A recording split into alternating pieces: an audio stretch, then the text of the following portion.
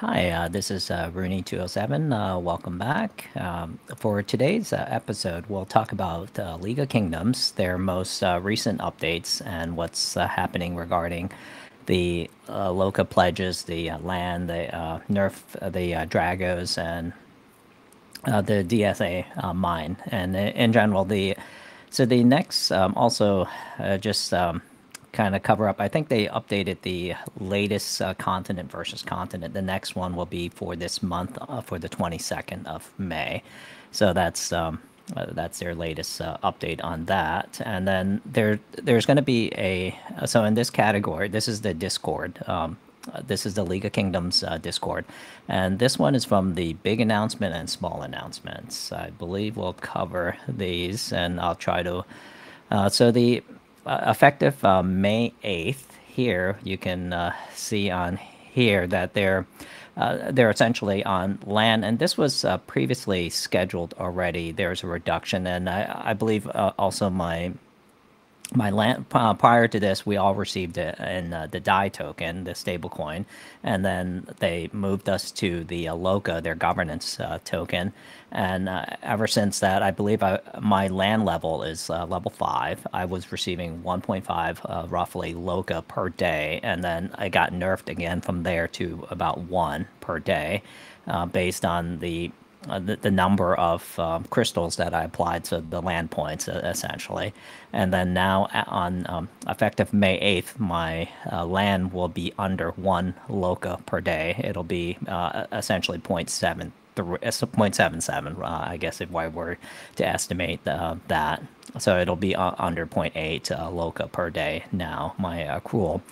And I think they try to make it the best possible spin by saying that it was the emission was already kind of planned, scheduled, which is true. And then the other piece that they try to make up for it, which is good if you're doing a lot of the Dragos, the Chimeras, and breeding the Dragos on the Polygon network, you can actually choose to receive the wrapped token version of the LOKA. So the actual governance token is actually on the Ethereum mainnet side. So this is the EVM component of that, the wrapped LOKA on the Polygon network. So I think that's good because the Polygon fees are significantly lower. And so and also they kind of give it, and you can kind of read about it if you're interested in the land portion and learning a little bit more about the iteration of their land program itself at land.leagueofkingdoms.com. So, and then if you go to, like, in general, leagueofkingdoms.com, they have a lot of the different components, different menus and submenus that go there. So it's helpful if you've not looked at that piece, and maybe one day we'll just kind of cover it for players that are new and have not actually visited the site. The second component of this conversation is around the Drago economy dashboard. So they created this dashboard, and you can just, and it's kind of similar. You can go to dst.leagueofkingdoms.com or League of Kingdoms and just select the DST. And this is nice. It shows what's happening, the amount of DST that's currently minted, and the amount that is burnt, process, things like that. So if you're breeding and or burning them for the Chimera and the Fusion and things like that, and also it gives you the number of DSA mines. For instance, I think the larger continents, they're easily over 1,000 of these mines, versus my continent. I'm on continent 4. We're at 190 something DSA mines. So from a daily perspective, it just represents a combination of between the LOKA pledges that we have within our continent, and also the number of Dragos player base. So we're much smaller than other continents. And I think going forward, we'll probably be one of the smaller continents, and we'll probably participate in one of the, not necessarily the big major event. We're not going to be part of the main stage of any continent versus continent going forward, I think. but we'll be competitive in whatever smaller continent versus continent that we'll participate in, and many of us will probably merge onto a different continent as well going forward. Maybe many of us will probably migrate to continent two. That's as an example and for consideration. And then you'll also find out like how many on this menu itself, the economy dashboard. You'll find out how many of the Dragos that are across your continent, and then the how many have been breeded and things like that, or bred. And then so that's for that particular piece. And then for the small update here, for those that are kind of part of the Splinterlands bot fighting, as you can see, League of Kingdoms have implemented all kinds of bot mechanisms to block APIs. They've used all kinds of tools, various tools, which Splinterlands will consider using their very first one, the Cloudflare. But there are many that they're going to have to implement if they wanted to have this level of contested bot piece. So the one of the smaller updates here is that we'll talk about the level for the DSA mine in order to receive any kind of benefit. They upgraded so your castle level limit has been raised to level 20 effective tomorrow, and so you can see that so the maximum level castle is 30. And I think eventually, I just wish they'll either more aggressively migrate towards that, because at level 20, it doesn't take long for a bot to get there. And I think level 30 is something that will be more of an obstacle for the bots to get to. It takes longer, and maybe not every bot will want to make the investment. So that's something I think the game N Plus and League of Kingdoms development team can look into from a consideration standpoint.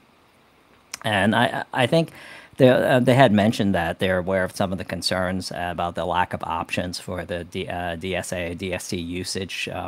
There isn't really a lot of motivation, I think, if you're free to play or low spender. Your goal is to rent, I think, a Drago from someone, and eventually, maybe if you accumulate enough DSA, you can sell and buy the Drago. I think the major downside is that you do need a Drago. So you need basically the cheapest possible Drago for minting resources at the 100 million increment. So I think that's the major benefit, is that you can mint the 100 million resources for the cheapest Drago. So I think any of the golds. So I think long term, that's probably where the value and where the maybe anti-bot or fighting the bot mechanism is to raise this DSA level and basically the Drago level. If you probably have to achieve, I think virtually every castle, everyone that's an active player can reach castle level 30 within a relatively short time, but it's still a difficult hurdle for bots, I believe. So there's still a limited number at the top tier castle unless they decide to raise it. And then also there will be a significant need for resources once later on this year if the game developer decides to move forward with the T6 troops. So the introduction of T6 definitely will need a lot of resources. And I think being able to mint those for the cheapest Drago. And I think also one of the hurdles that I personally have, like I currently rent a Drago. So Cobra is the king of Continent 4. He was generous enough to lend me one of his Drago. And then the thing is, even if I wanted to buy a Drago, the hurdle rate is just nearly impossible, because one is it's difficult to even find, and then I don't know if the ones I've located, even though I have the correct polygon address and things like that, it's just not an easy confidence level for you to go and spend $100+. on the Drago, knowing that there's a possibility that there may be a fraud or you may buy it incorrectly. So I think the developer and plus and the League of Kingdoms developer, they really need to do a better job to partner with. I realize they'll say, "Oh yeah, it's that's the Polygon marketplace," but they're the owner of the product. They're the ones that are issuing it, and I think they should create a healthier marketplace for us to. And I realize there's not a lot of daily active players, so the player base is relatively low, the number of transactions and things like that. So maybe as the volume goes up, the developer will put more focus on it, and will kind of create a true marketplace landing spot where it's a lot easier to navigate to buy the correct product and to correct market items. I think the only thing that currently, I think as a player, I would have significantly higher confidence is to buy and sell resources, because it's a lot more of them, and it's a lot easier when I go to the search item. The resources pop up under items, so it's a lot easier versus I can't search for a Drago, it doesn't pop up, and there's no place. And this goes for like even for city skins, it pops up, but it's not a lot of options. So I think. I hope that the developer will continue to make progress on that component of it, and we'll see see how it goes from there. And I think in terms of the actual game and the progress. I think things kind of slowed down, and just like the economy itself, we're in a bear market and heading into a potential recession if you're in the U.S. So there's going to be that type of downward pressure on the game and the pricing. So we'll see. We'll see where things go. This is it for this video. Thank you so much for your time.